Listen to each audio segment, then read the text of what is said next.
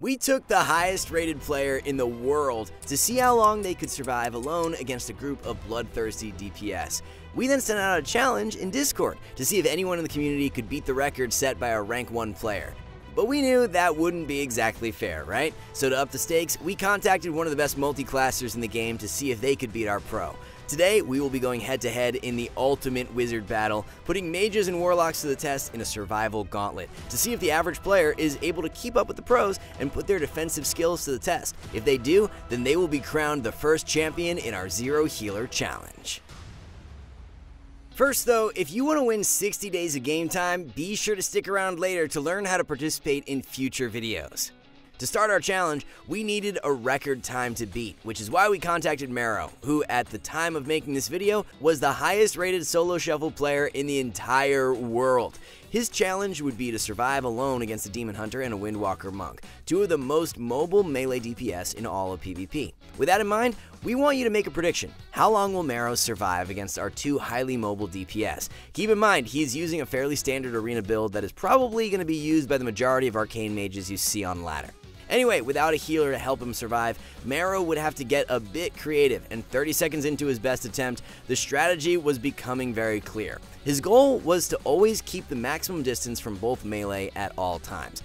This would require him to constantly keep a mobility advantage over both enemy players at the same time, despite the Monk and Demon Hunter having numerous tools to stay connected. Because of the mobility creep in recent expansions, every melee DPS feels like a Ferrari in Arena. This means keeping your distance with snares should be your first line of proactive defense. This will force enemy melee to use their gap closer in order to reconnect, but now this allows you to start gaining a mobility advantage by responding with a gap creator of your own.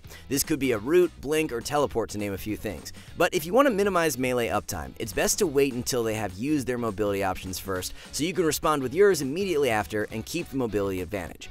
This is what was making it hard for our Demon Hunter and Monk to stay connected, because every time they used one of their gap closers, Marrow would instantly be ready with one of his own mobility options.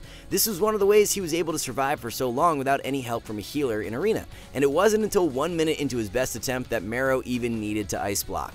This now meant that he was on a very strict timer, and his HP was about to come to an end, but even after Ice Block was down, Marrow managed to live for another 20 seconds, which now meant that 1 minute 20 seconds was the time to beat for the rest of our contestants.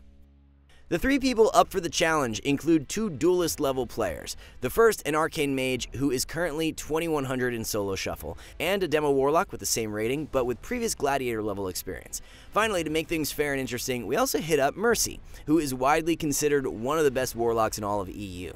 Now, we had two pros and two average players going head-to-head in the Ultimate Wizard Showdown, but before we crown the winner, if you want to be the next contestant to compete against Rank 1 players, then head over to our Discord server to get notified about upcoming events. We will be offering prizes to all of our competitors, including a chance to win big in future high-stakes events. While you are there, you can download our add-ons package and see the new forum feature for our Ask a Pro section, where website members can get advice from Rank 1 players. This is one of the many perks offered by a skill cap membership, which also includes a money-back guarantee if you don't gain at least 400 rating while actively using our website. So if you want to get started on your next PvP journey, check out the links below.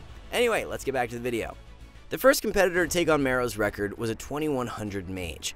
His opening strategy mirrored what is commonly seen in solo shuffle, where arcane mages cast Ring of Frost during mass invisibility, which causes it to be invisible to enemy players. While this approach might seem reasonable on paper, there were no snares out on the enemy melee, and even though the monk walked into the invisible ring, the Demon Hunter was able to counter it using reverse magic. This meant that there was no opportunity to create a gap early on, which forced our mage to trinket and blink to get out of harm's way, meaning they were already behind on mobility from the start. This was a huge difference compared to Marrow, who focused on maintaining distance, especially by keeping up Chrono Shift on both players as often as possible. Anyway, our 2100 mage still managed to do pretty good against our melee, cycling through every cooldown one by one until nothing was left, and in the end managed to survive for a total of 53 seconds, which put him in second place on our scoreboard. Now though, it was time for our warlocks to enter the arena, and we had high hopes, especially after our recent solo shuffle targeting guide, which seemed to get a lot of comments telling us how squishy mages are and how warlocks are the tankiest caster in the entire game. So when our 2100 warlock entered the game, we were ready for our mages to be absolutely humiliated, which might have been the case if they didn't completely kite away from their gate and ruin any chance at creating a gap. Anyway, despite all of this, our warlock did show that they were quite tanky and managed to trade cooldowns long enough to survive a grand total of 31 seconds. Not bad without a healer, but still behind our mage. No worries though, because we still had our secret weapon to take down Marrow. The warlocks could be redeemed by none other than Mercy, indisputably one of the best players Europe has to offer. If there was one person who could challenge our rank 1 mage, it would be this god tier warlock. From the start, Mercy did everything right. Dark Pact on Serenity at high HP, the Howl of Terror, and then kiting in the midfield getting ready to portal. Things were looking good for our hero. He even pre-ported the hunt. This was it. This must be the record. The melee would even reconnect, but no worries because our warlock god has a gateway in his back pocket. Things were looking good, but maybe actually too good, since despite having shield wall up to spam CC, the last hope for our warlocks died after 41 seconds. Well, isn't this awkward? Anyway, we had our results for the first Zero Healer Challenge. We expected Marrow to win, but what's more important is the data here, and keep in mind, these were everyone's best attempts. Now, we know this wasn't the most scientific study of all time, but we hope it helps clear up this misconception that we see all the time, that mages are, quote, not tanky, which was a repeated comment in our solo shuffle targeting guide. Of course, this wasn't solo shuffle, but a duelist mage beating out a professional warlock should indicate something. And just for fun, we had Marrow try out a 1v3 by adding a warrior to help out the monk and demon hunter, and even then, he lasted just 2 seconds short of our pro warlock. And if you weren't convinced by now, we put Marrow in a 1v2 against the warrior and the demon hunter, where he survived entirely by himself with no external healing for nearly 2 minutes straight. Maybe the map played some difference since our warlocks could have teleported on a Z-axis, but so could the mages, and their teleport has a longer range and can even heal them.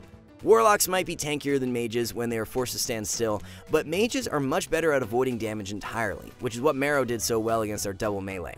This of course required him to pay attention to mobility cooldowns and try to keep something ready to counter any gap closers. When mages aren't able to do this, yes, they will be squishy, which might explain some of the comments we see. This is also why it can be hard to make tier lists that represent everyone. Since at the rank 1 level, Arcane is one of the best specs in the game, which is why you see it in every tournament, but for someone new to the class or new to PvP, Arcane will seem squishy. We try and correct for this in every tier list, which is why we had Arcane on the A tier in our last solo shuffle update, despite the fact that many rank 1 players voted consistently at S tier in our polls. Anyway, we would love to get the community involved in future content, so if you want to win some game time, be sure to give this video a like and comment down below your suggestions for future challenges. And if you're interested in learning how Marrow is able to survive so long, we've developed a brand new course dedicated to teaching mages some advanced anti-melee techniques. This can be found alongside all of our other premium guides available only at skillcap.com. We work with the world's best players to teach you rank 1 fundamentals that include everything you need to know to start playing just like the pros. Everything comes backed by a rating gain guarantee, where we promise that you will gain at least 400 rating while actively using our guides. So if you want to get started on your next PvP journey, check out skillcap.com today. Anyway, that about wraps it up for this one. Again, let us know in the comments below what challenges you'd like to see next. As always though, we want to thank you all for watching. See you soon.